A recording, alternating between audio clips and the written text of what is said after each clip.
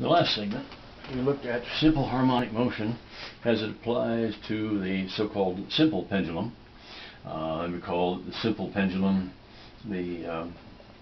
was a case where we had just a point mass hanging on the end of a thread, let it rock back and forth. The physical pendulum is different in that we imagine that it could be any strangely shaped object that might be pivoted at the top and allowed to rock back and forth in what will turn out to be also simple harmonic motion. In the case of the simple pendulum, we analyzed the forces, applied F equals ma, and found the equation for the angular frequency. We'll do nearly the same thing for the physical pendulum. The big difference is that for the physical pendulum, the object is an extended object which is rotating about some pivot point, and as a consequence we'll apply the laws applying to rotational motion, which is to say, instead of using F equals ma, we'll be applying torque is equal to I alpha. The torque in this case is the gravitational torque, and as we've learned, when we have an extended object like this, there exists some point on the object called the center of gravity where we can assume the entire weight force acts, and that of course is very convenient for us to pretend that the entire weight is concentrated at that center of gravity. To calculate the torque, of course, we need to know how far it is from the pivot to the point where the force is applied, and your text calls that distance d, again from the pivot to the point of application of the force. And just as we did for the simple pendulum, we're going to resolve the weight force into two components, one component of which is radial and the other component which is tangential.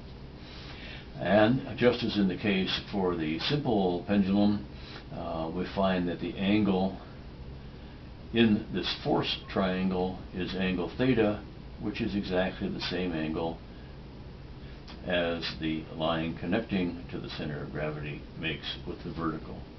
And so things are fairly straightforward here. We write down the torque, that is the mg, and this is the sine of that angle theta, times the perpendicular lever arm, in this case call it d, as your text does, and that will equal I alpha. And alpha, the angular acceleration, we've already meant. That angular acceleration is, of course, the second time derivative of the angle theta. And once again, just as in the case of the simple pendulum, we are going to use a small angle approximation and say that as long as the oscillation angle is small, we can replace the sine of the angle with the angle itself, theta, provided that we put theta in radians. The only thing missing then in our expression is to remember that this needs to be a restoring torque, and if we count theta as being positive when the object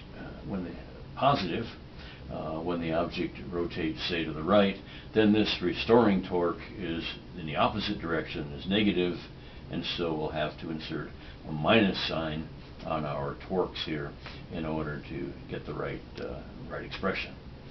But once we're there, we can very rapidly proceed. Let's isolate the second derivative over here, and we can see that it looks like what, mg d, and then we'll divide by I, and then that'll be theta, and we're right back at that very famous equation that we've written previously, and we know that when we have simple harmonic motion, this coefficient of the theta term in the differential equation is our angular frequency squared, and so we have exactly what we need. We have an expression for the angular frequency of our physical pendulum as it goes back and forth in terms of the mass of the pendulum, acceleration of gravity, this distance d, again the distance from the pivot to the center of gravity, and now we need the moment of inertia of this extended object, the moment of inertia when that object rotates about this pivot.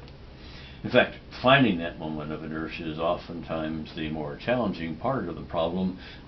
We have a table in your textbook that gives us moments of inertia for a large number of objects about their center of mass, but these objects typically don't oscillate about their center of mass, rather somewhere else, and so we'll have to do a little bit of work to calculate that moment of inertia. In fact, let me next do an example for you to show exactly how we would calculate that moment of inertia in a specific case.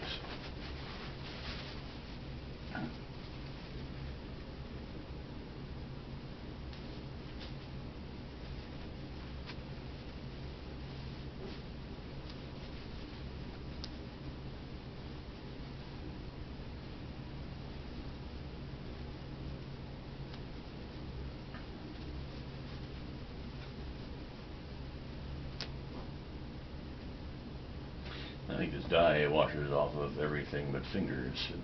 Anyhow, as I say, what we now want to do is a particular example of a physical pendulum. Let me choose this. Let me hang from a thin, massless, near massless wire, a rectangle shaped like this. Let's call the dimensions of the rectangle, say A and B, and let's let this distance, the length of this wire that I've used to hang the mass, let's call that C for lack of a better expression. So again, I'm talking a rectangular uniform mass M hanging from the thread, and we're going to let that wobble back and forth. And what we need to do is to find out exactly how to calculate all of the elements in our expression for the angular velocity of that pendulum. Well, remember that this distance d is the distance between the center of gravity of our pendulum and the pivot point. For the rectangle, it's pretty easy to figure out where the center of gravity is. And it's equally easy to see how far that center of gravity is from our pivot. That looks to me like that must be the distance c plus half of the distance b. And so we now know what we would substitute in for d. Next problem is to find out what the moment of inertia of this rectangle is as it rotates about this pivot at the top. The parallel axis theorem that we studied previously tells us exactly how we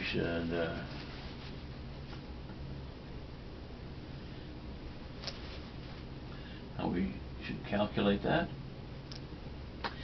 And it says that the moment of inertia of an object about some other axis is equal to the sum of its moment of inertia about its center of mass plus the mass of the object times some distance squared, where that distance d is the distance between the axis that goes through the center of mass and the axis up at the pivot.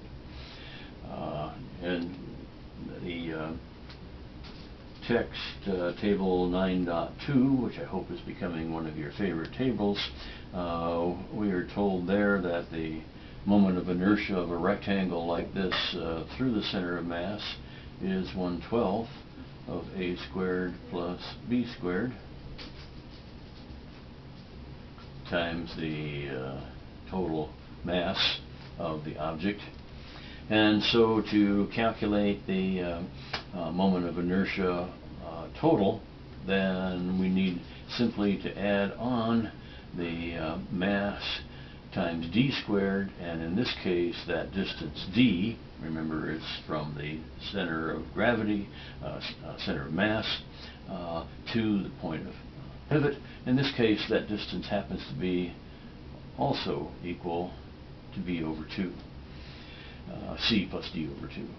So this moment of inertia I that would go into our formula is just the sum of those two, a squared plus b squared times our capital M plus M times this d squared, c plus b over 2 quantity squared. So now we have it. We know how to calculate I. We know how to calculate d. And putting those two expressions into our square root of mgd over I, we'll have the angular velocity of our physical pendulum.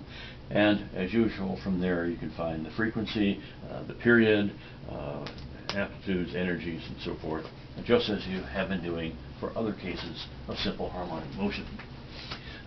You'll need these ideas for the homework problems that are due Thursday and continue to be due Thursday.